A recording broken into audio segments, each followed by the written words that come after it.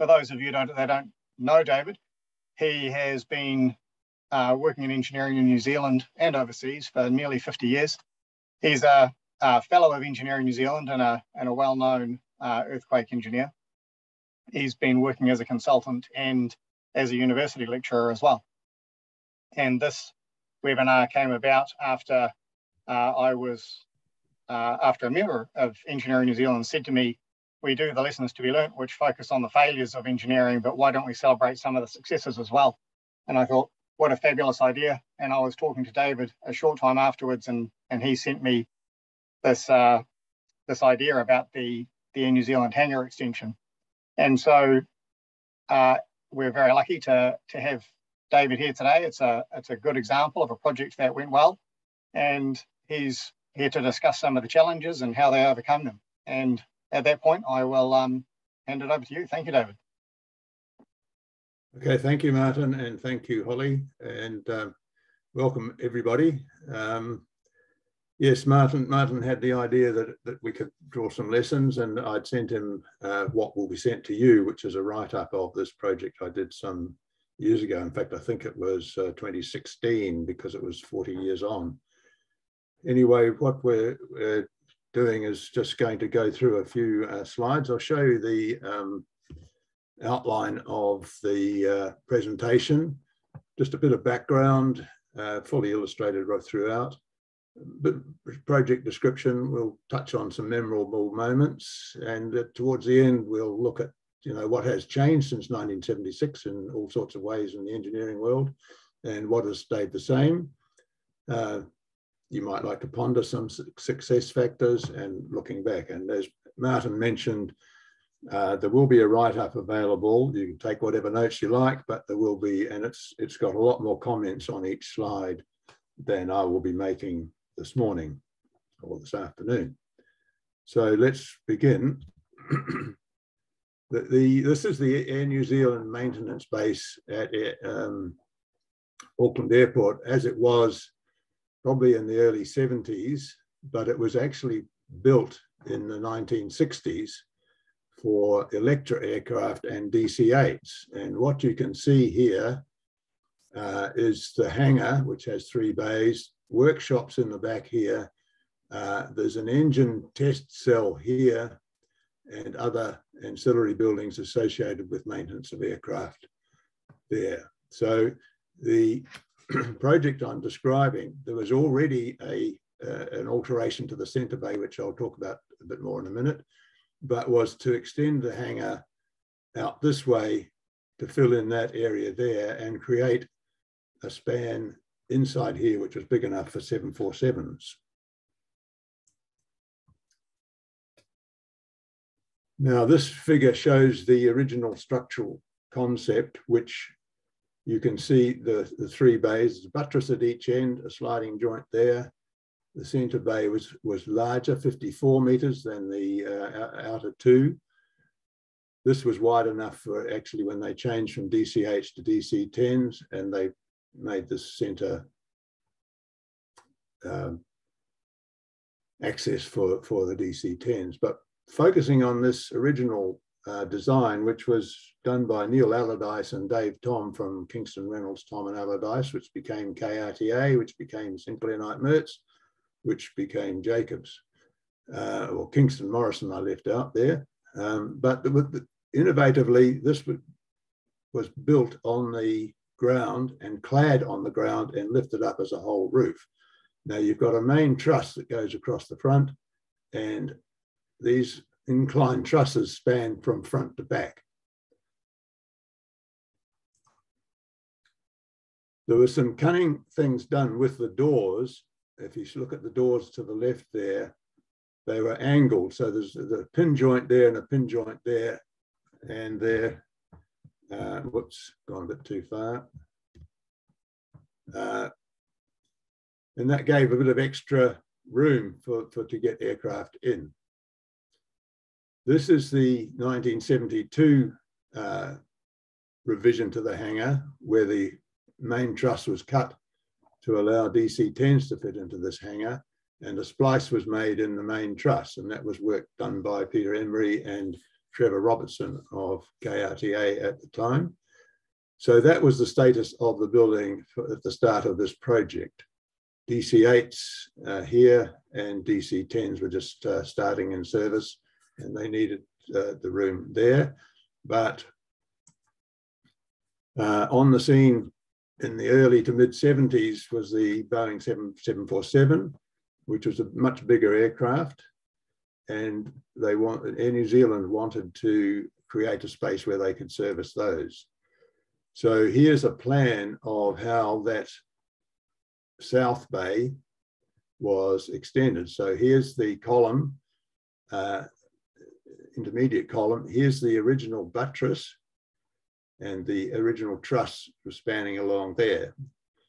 Our project basically made a new truss to span from this existing column, cantilever over here to pick up some of the center span, and then span all the way to a new buttress and support here, transfer the loads, take out the buttress and add a new roof, shift the amenities block because it was constraining the length for a DC-10, and the DC-10 just fitted in there.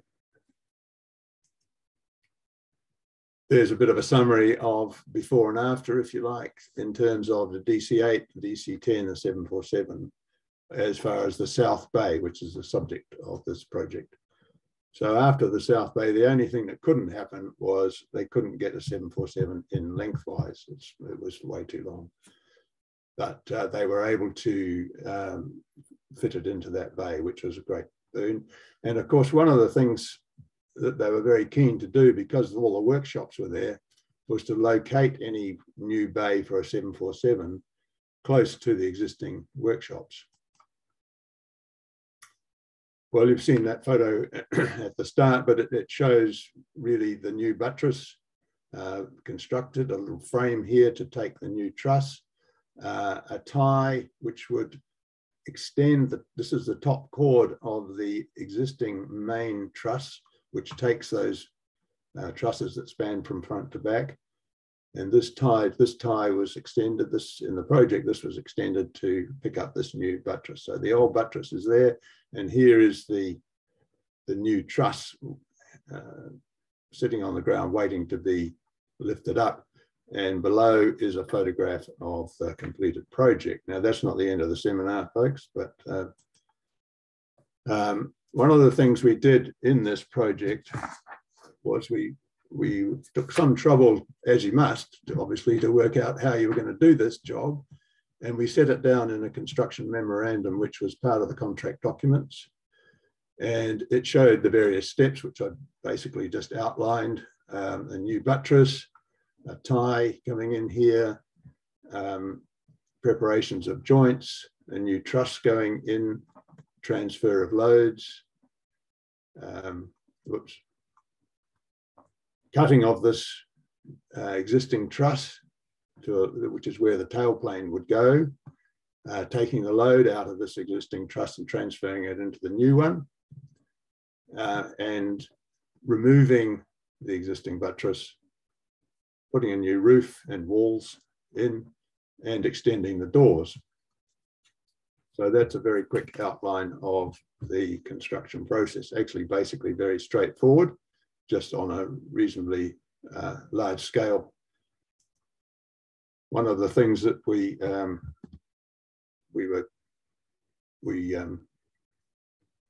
were asked to do, of course, that aircraft maintenance was actually going on in the centre and North Bay while we were working on the South Bay, and we had to be really, really careful about any damage or dropping bits of equipment and damaging planes. So that was a constraint on the whole project.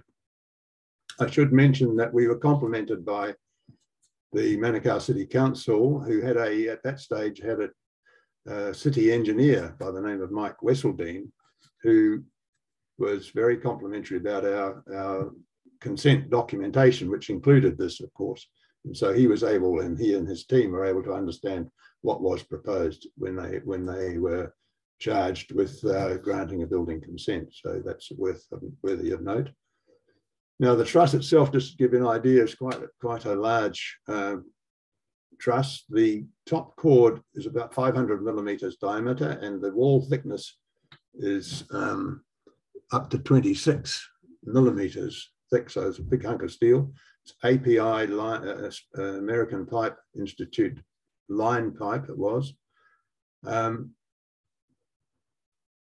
was concerned as to how narrow I could make the bottom of this without this whole thing becoming unstable. In those days, computer analysis was not common. Barry Davidson, who was at the University of Auckland at that time and now runs CompuSoft, helped out with analysis there. Another thing that was tempting was to do profile cutting of the tube to make these joints, but it seemed more safer to me to use gusset plates and make sure the load was transferred. Again, profile cutting and those sort of techniques and technologies probably much more advanced than they were in New Zealand 46 years ago. You can get some idea of the setup there. The span you can see. Now, one of the things is that if you look down the bottom there, that's the top chord of one of those trusses that spans from front to back, and that's the cross section of the top chord of the existing truss. Now, with temperature, this would move backwards and forwards, and so we were keen to make sure that this could do that without affecting the truss. So hence a pin joint here and a pin joint here and a hanger with an E hanger to allow that movement to take place without affecting the truss significantly. And there's a cross section of that gusset plate there. Gives you an idea of the scale of it. This is in Cullum Engineering's workshop in Whangarei, as it was then. And you can see it was built in two parts because he couldn't fit the whole thing into his workshop. It was built in two parts. You can see working going on here. There's not too many high-vis jackets or anything visible, but a major undertaking for any fabricator at that time, and even now, I would suggest, although the capabilities around the country are much greater now than they were then. Again, you can see the sort of scale of things. It's tempting to want to get up and tighten up those bolts, but of course this is just a mock-up. And here it is, the assembly in Cullum Engineering's yard. You will notice the sort of different health and safety aspects of this sort of fabrication than would be the case now with this person, whatever they're doing, they've just climbed a ladder and they're hanging over the diagonal. Close up of that gusset plate being inserted into the pipe, welded along both sides, and then welded, having the tubes, the diagonal tubes welded to them.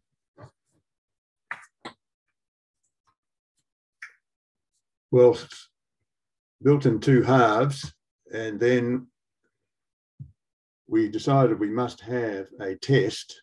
One of the things I didn't mention, I should go back and just mention, with the welding, we employed a specialist group to monitor the welding, to test the welding, just about all the weldings, at separate expense over and above any fees that we might charge. So this was a very important aspect to give us the confidence and the peace of mind that the welds were doing the job that they needed to do. So that was a significant extra cost, which I'll refer to later. Oops, I'm back. So built in two halves and bolted together at the middle, as you can see, bolted connection there, and another one on the bottom chord on the other side.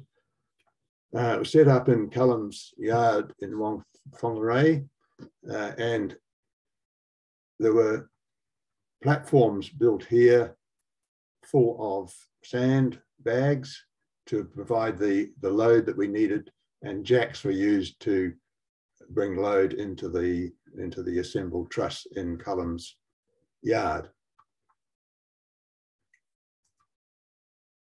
As you can see there, quite an operation to get the requisite loading capability there, so that we could jack down on there and put load into this newly assembled truss. Communications, or there's a picture of the test going on, checking the deflections with the level. There's David Tom, who was the partner in charge. Myself, I think that might be David Cullen, and a guy called Alan Bilkey, who was an engineer on the job, working with me. Communications were somewhat more primitive. We thought pretty proudly that we'd had a radio, but these days would be much different. This would be a computer in today's climate, rather than a clipboard and a sheet of paper. But Whangarei turned on a very good day for us for the test, or it might have been a couple of days, not sure I recall exactly. But when we finished the test, which was successful, David Cullen turned on a barbecue of reasonable proportions. He turned on another barbecue, which involved applying a gas torch to some old railway sleepers and using a crane to place a plate of steel over the fire, and then putting the eggs and sausages on that. So there was some memorable moments offside, alongside the work that we were doing. The University of Auckland helped us with this test. Again, Barry Davidson and Robin Shepherd, who was on the staff at that time, helped us with the strain gauging, and so we were able to verify that the strains and deflections were of the order that we were expecting. Now, the two halves, once the test was finished, the two halves were split up and they were put on a barge, and they were taken around North Cape, which was a little bit of a worry because the weather can be pretty bad there, but they survived, and they were then taken here to Air Hangar Wharf. On the barge, you can actually see the motorway bridges that are now under construction at that time. In fact, there was a very long strike where this construction of that bridge those bridges was delayed somewhat. The two halves were taken by road to the site, and of course, this is a slide that's harking back a bit. There were very significant temporary works to be done in order to erect these towers and cross beams, in order to have a crane basically to lift the truss and move across into position. So this shows this operation going on. And here we have the old existing buttress, the new buttress, the frame ready to take the truss, the tie, which is an extension of the top chord of the existing truss. What's happened there? Oops. That tie is all ready to go. And again, here, just a reminder of the existing structure and the truss sitting there waiting to be lifted up and then brought across into position. And there it is there, and it's going about halfway up, and you can see that aircraft maintenance is going on in the adjacent bays. You can see here the tie, which will come down, and a yoke here, which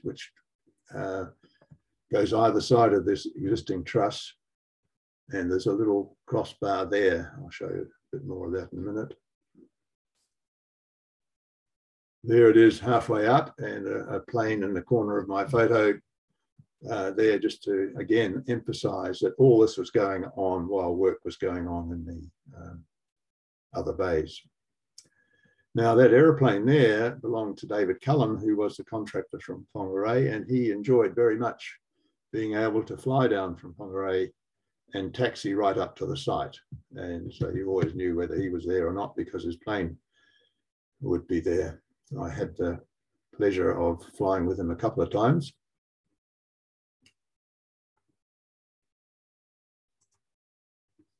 Again, same stage of work, but a different angle. I think a few people would have stopped doing what they were doing to watch this kind of operation.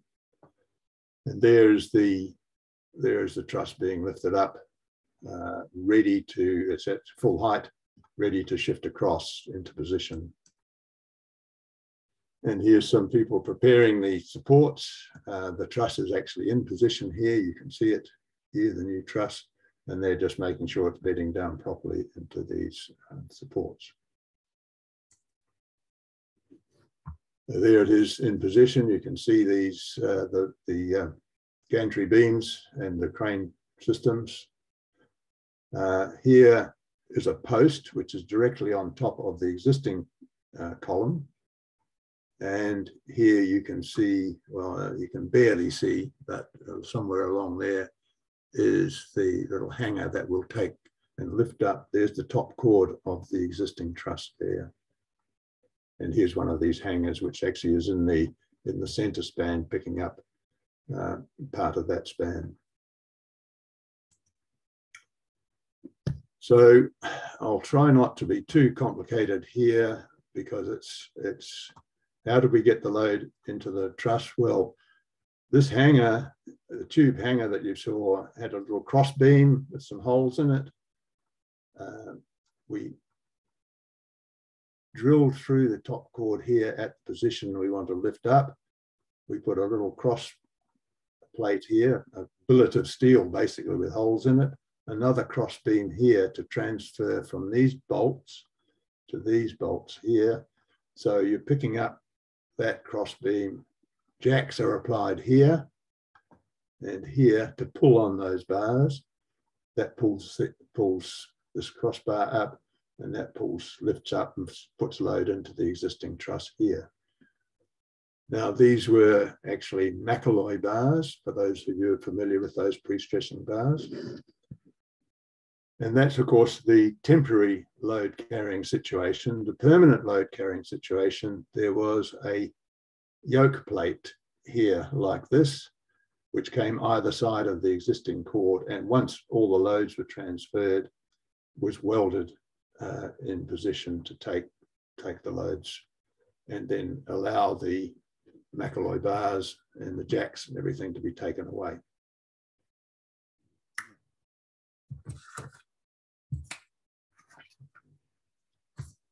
Catch up with my notes here. Now, there was a bit of an incident with these bars, as I'll come to go back there. We put strain gauges on these bars while we were jacking them, and we took a lot of trouble to calculate the weight of the existing roof, almost counting up the number of rivets and the size of the welds and the weight of the cladding and everything. And we thought we had a pretty good handle on what sort of loads we would need to lift the new truss and take out the loads from its top and bottom chords. Early on, well, we hadn't jacked for very long before we realized we were about 10% over the expected loads. And this is really quite a concern, although it doesn't sound too much. And this was a statically determinate structure. Were we picking up loads somehow? Were we picking up loads from somewhere else we shouldn't be somehow? What was going on? So we stopped the job and we double-checked the weights and double-checked around to see that we weren't picking up anything else that we shouldn't have been picking up in terms of weight. And you can see that it was quite a stressful time. But we found after a couple of days of investigation that strangely, McAloy bars have a modulus of elasticity, which is about 10% lower than most mild steels. And we've been converting the strains on the McAloy bars using mild steel modulus to get the stress in them. And once we made that correction, we were actually spot on with our loads, much to our relief. Now, once we'd finished the jacking and transferred the loads, don't you love this slide? David Cullum here is cutting the bottom cord of the new truss, of the existing truss, sorry, because the loads have been jacked out of it. And here he is sitting astride the bottom cord. Not sure about the steel toe caps there. I think there's a little platform to catch the spray from the cutting, but there he is, very relaxed. Now, I made sure that I was up on top of the roof at the time we were transferring the load, and Dave Cullen sent someone up to me when and they said to me, well, no, we've cut through, this cord here is about 400 millimeters square and 25 millimeter steel thick. So there's quite a lot of steel there. Dave Cullen was cutting the cord, and he sent someone up to tell me that he'd cut all but 1 inch. Well, it's a 68-inch circumference, all but 1 inch, and it was starting to pull apart. And did I want to adjust the forces in the jacks? I decided that 1 inch and 68, which is about 1.5%, is pretty accurate, and that no, he should just carry on and cut, which he did. There was a bit of a dull thud as that last piece of steel gave way, but happily the hanger stayed in place. And we came down quite relieved. And you might think that, and this is 1976, so there were not a lot of selfies in those days. So, but I did have the presence of mind to try and capture David Cullum and myself in the days where I had hair and including sideburns. After, you can see the relief after successfully doing this major operation of transferring the load. Once all that was done, it was a matter of constructing the new walls and roof. And there you have the situation as it is at the moment. At the end of the project here, and a bit of a closer view. Again, you can see the way the doors crib a little bit of space there. They do have tie downs, which I'll come to in a minute, a little story about those. They are actually on double rails, and there's a little tongue plate that sits inside there to stop them from being blown upwards. Now, so that was really the end of that project, but not very long afterwards, Air New Zealand decided they needed to enclose a 747, and so they modified the doors so that they could actually bring them either side to protect the environment while they were working on the planes. And this is a photograph I took something around about 2019, I think, when we were taxiing up the airport.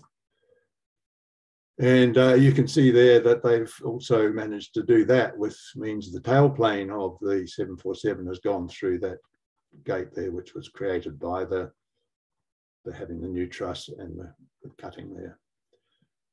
And civil aviation later insisted that this truss be painted red and white because it breached their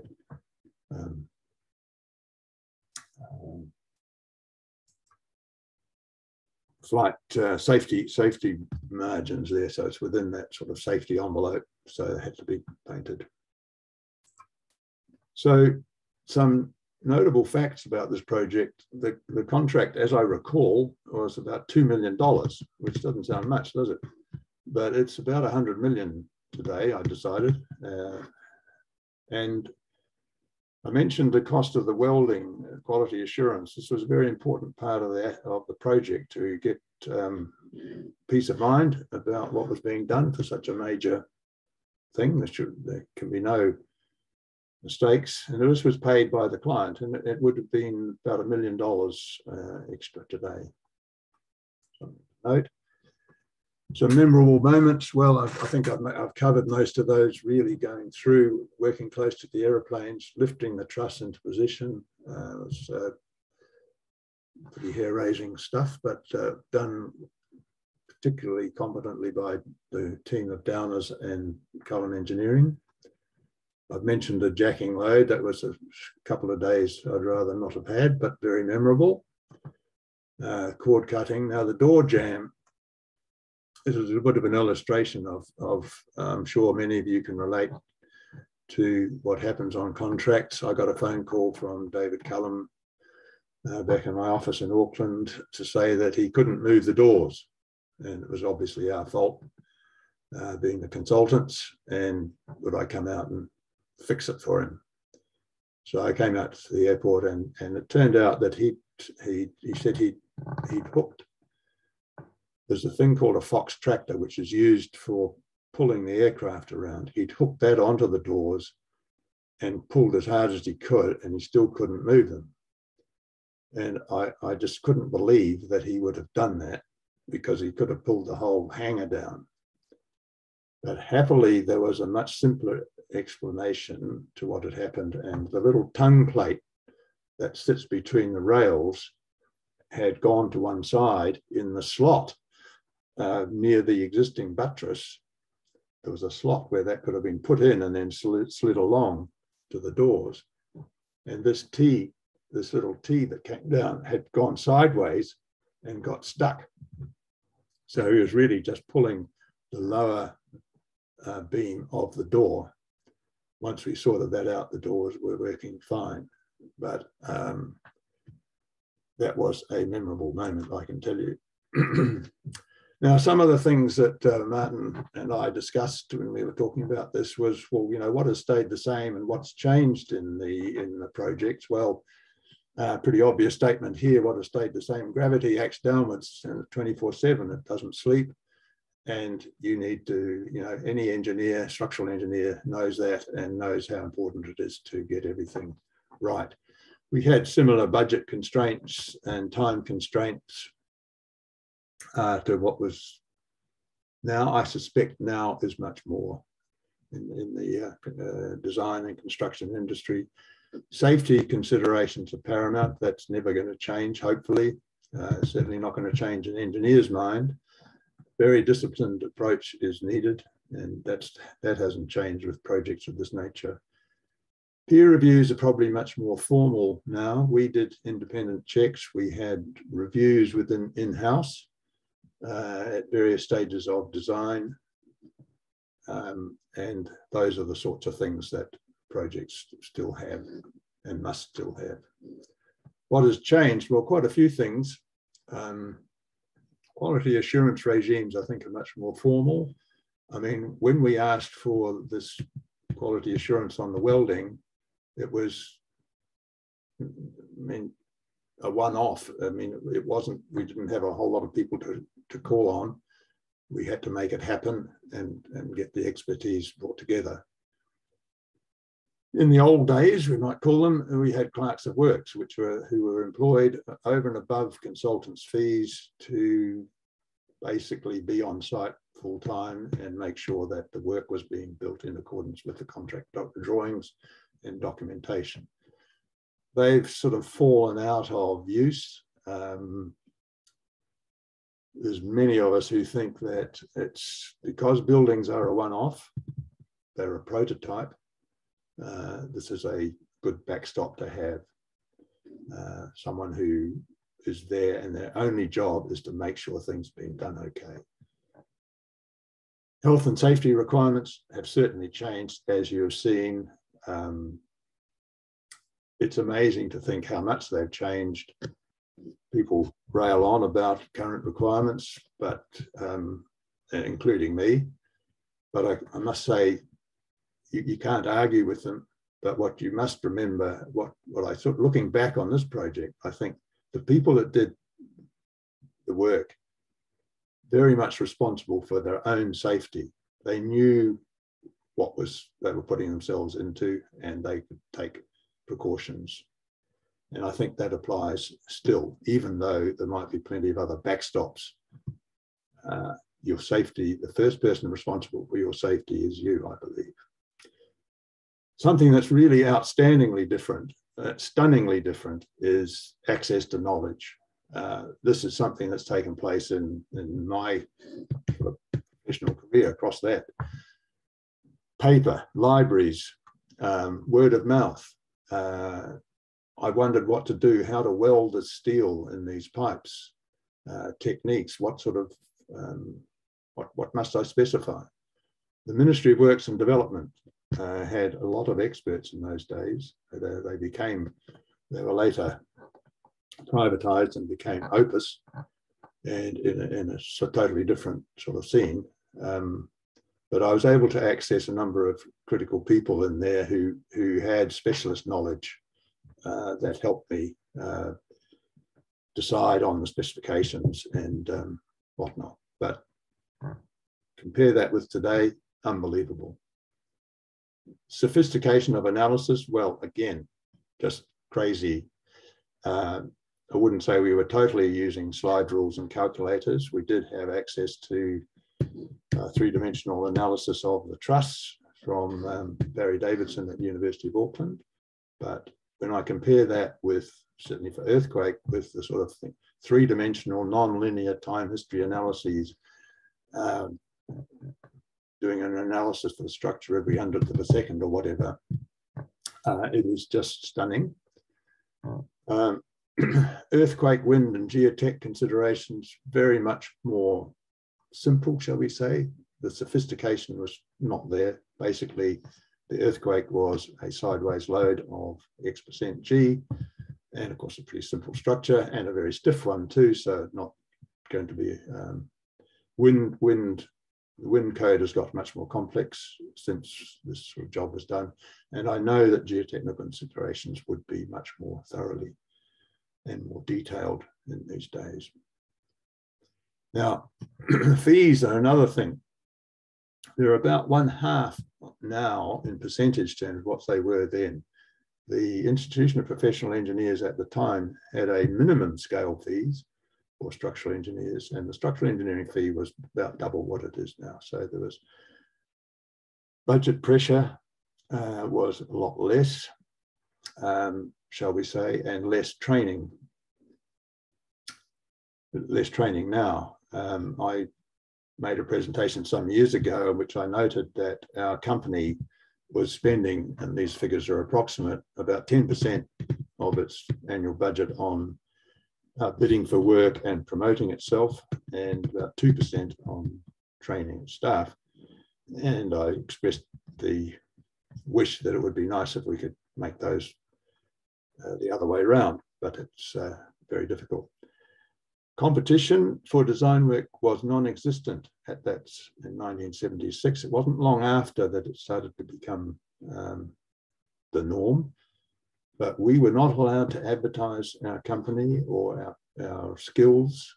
You could promote yourself sort of individually to people that you happen to bump into, but you certainly couldn't put advertisements in magazines and promote yourself in any way. And nor was bidding for projects really, it wasn't common at all. In fact, I'm not sure that there were any at that particular time. It became common. We were Air New Zealand's consultant at that stage, and we used to sit down with them and they would say, well, now here's our forward work program over the next few years, and we want you to make sure that you've got the resources to help us with these projects. And we say, yep, no problem. Well, Martin encouraged me to sort of think about success factors. Again, we'll just look at those. I think the fact that it's a technical focus and the technical aspects are a priority and it was recognized by all. I think you give that away at your peril in any project involving structural engineering. was a simple, bold concept, lots and lots of attention to detail, every little bit. We had in-house reviews. There was a discipline within our practice that the partners would have a meeting whereby their designers would propose what they were, propose solutions to problems at preliminary design, developed design, and working drawing stages. And they would basically then bring their experience to bear to try and shoot down any crazy ideas or that might emerge from younger engineers. The territorial authority had a chief engineer, so they were able to understand what we're doing. We were tapping into experience of David Tom and Neil Allardyce, who were the original designers of that hangar. We had very capable contractors in Downers and Cullum Engineering. We did a full-scale test. It's hard to imagine that you wouldn't in such a situation. We did the extra QA with the welding, and there was mutual respect and, dare I say, common sense evident in this project. There's one particular incident. The buttress, the diagonal of the buttress has a post-tension cable inside it to stop it from cracking when it comes under tension.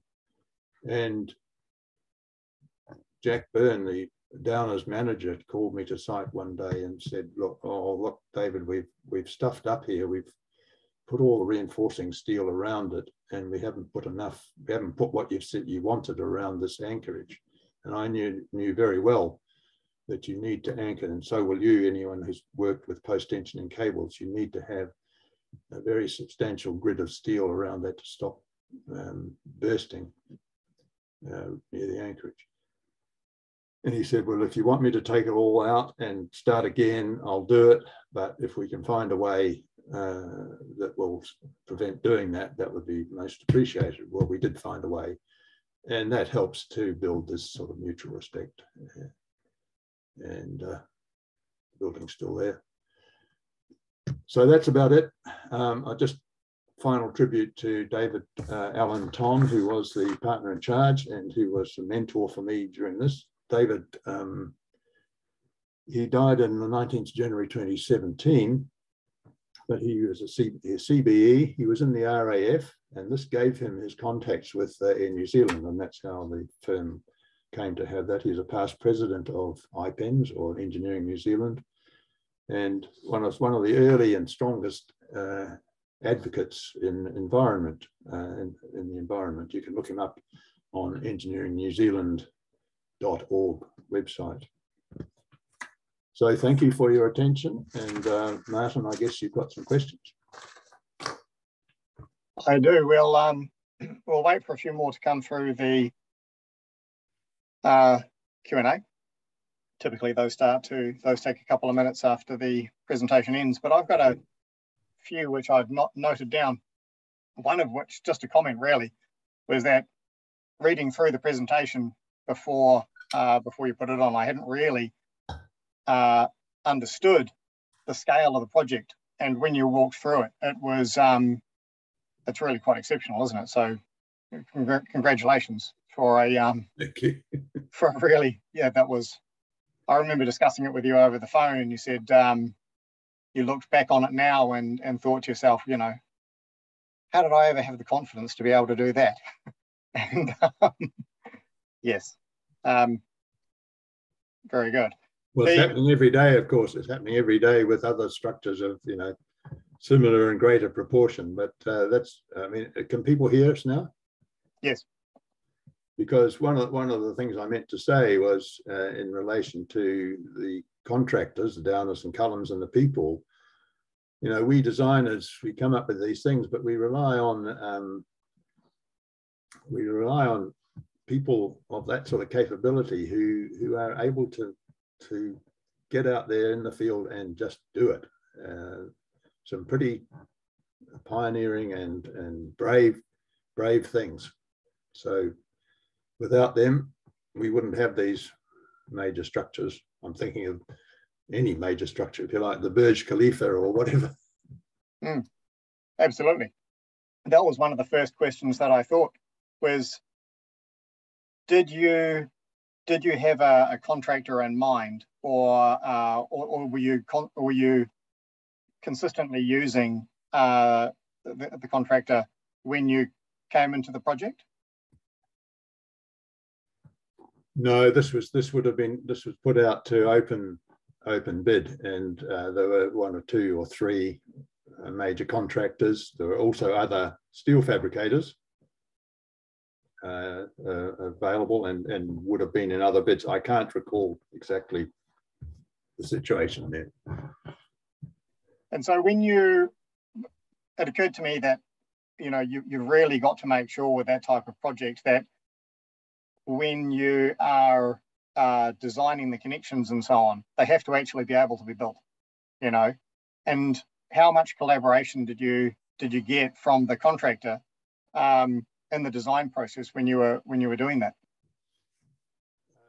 That with a particular contractor, none at all. I mean, basically, I think there's enough precedence to know that these sorts of things can be done. I would have checked with some of these specialist people at Ministry of Works and others, but largely, yes, it's capable of being done. In terms of the fabrication, but it's a massive. Certainly, in terms of the temporary work in order to get the truss into place and whatnot, yes, certainly discussions very much that's there. It's for them to do, not for us to do. It's for them to devise and us to check. Yeah. So that was very much their ideas and techniques that did it, and it's amazing to think when you look at that, and it's going on every day with other projects. Yes. Right. And when you were going through and doing the Q&A for it, both internally and I know that you had Barry involved, but did you actually have a formal peer review conducted of it, or was it all internal checking? I'm not sure I can remember that. I don't believe we did. I don't believe we had an external peer review on it. I could be wrong, but I don't recall it. And how did you, or how did the company rather, sort of determine where the risks were and go through the checking process? Was that, you know, the experience of a senior engineer said, I want to be checking these particular parts, or did they just keep an eye over it as you went through it? Well, one of the, well, it was a bit more than that. I mean, these partner reviews that we had internally, they are the ones that were taking the responsibility for the quality of the work of the firm. So whenever proposals were made at these partner meetings, they were very, very thorough and conscientious, if you like, though, probing, looking for problems. What about this? What about that? Always. I think I might have mentioned to you in discussion that Neil Allardyce had designed a roof for the grandstand at Matamata, I think, and it had blown off. And so you couldn't, any roof that you did, it had to be very well secure. It didn't matter what the code said, it had to be very secure. And when you just multiply that up with the experience of other people, you get quite a benefit. Yeah, absolutely. And Bo Lu has come through and he said, could you explain a bit more of the connection to the bottom chord, and what can you improve for the connection? What can you improve for the connection at the time if you were looking back at it now? How would you improve it, essentially? Well, I'm not sure what this is the connection of the diagonals to the bottom chord, I presume. I'm not sure I would do it differently, but I would look to make a profile joint out of that with profile cutting and welding of the intersections there. But I would want to know, probably through some sort of finite element analysis, where the stresses were going, and that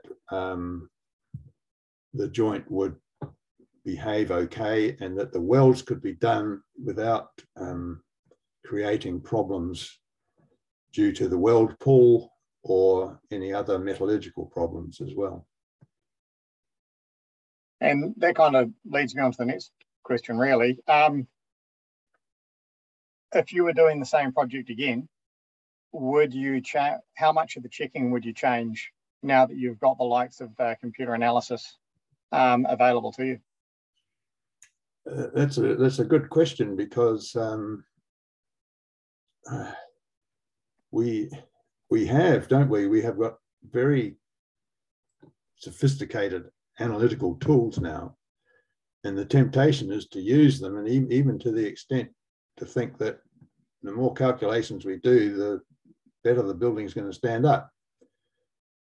Would be nice if that were the case. So this is a fairly simple structure, but I'm sure if we were to do it today, there would be a lot more investigation into the soils, into the response of the building to earthquake, into settlement, possible settlement, that is. Probably much more analysis of the truss itself, and possibly even some of the joints, because you can do it. And when you can't do it, you don't do it. But you find a way of convincing yourself that what you're doing is okay. Yeah, for sure. And of course, one of the great things of it, and necessary thing, I mean, it would be an interesting question to ask, well, would you still do a test, even though you did lots more sophisticated analysis today? And my answer would be yes. And why? Well, I think the answer is obvious, because you're doing it at that sort of,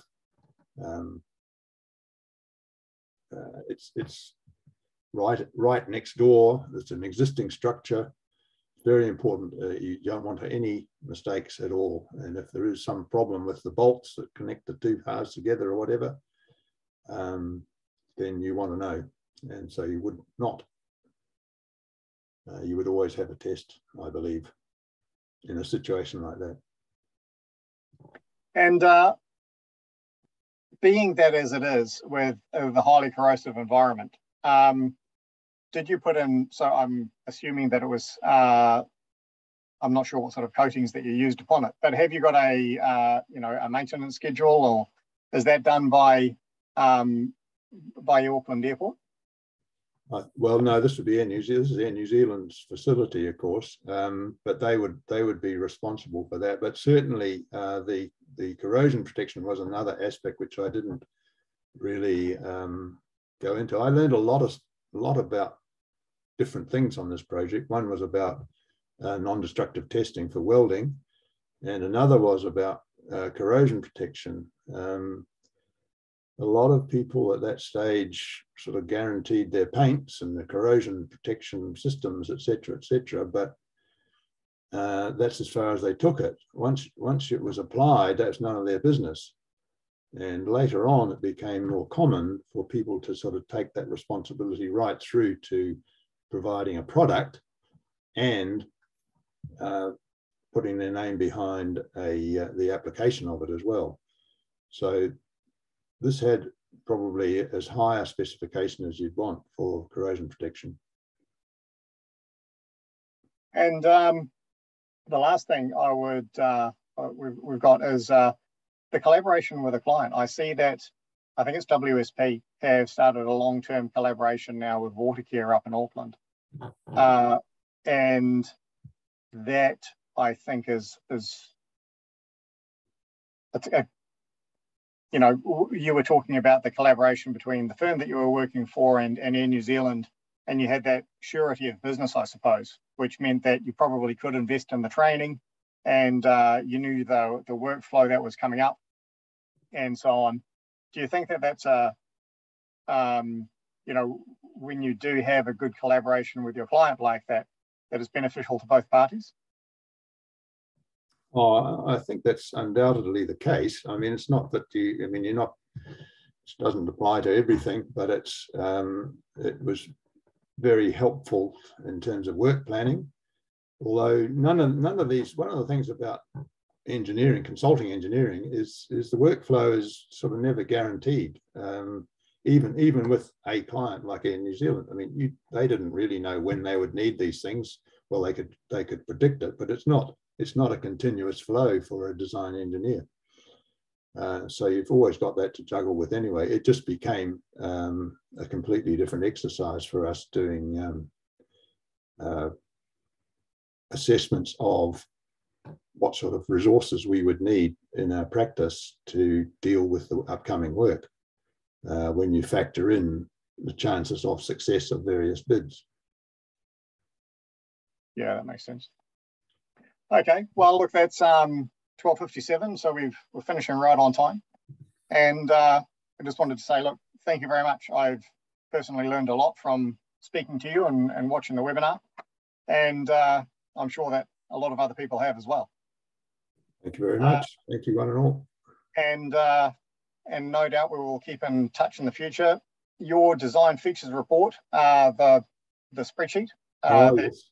David provided as an example, is freely available now through the Engineering New Zealand website. If anybody would like to know where a copy of that is, that they can just download and use, then please pop a question into the chat, and we will we'll provide a link, or we'll just send it out with the webinar.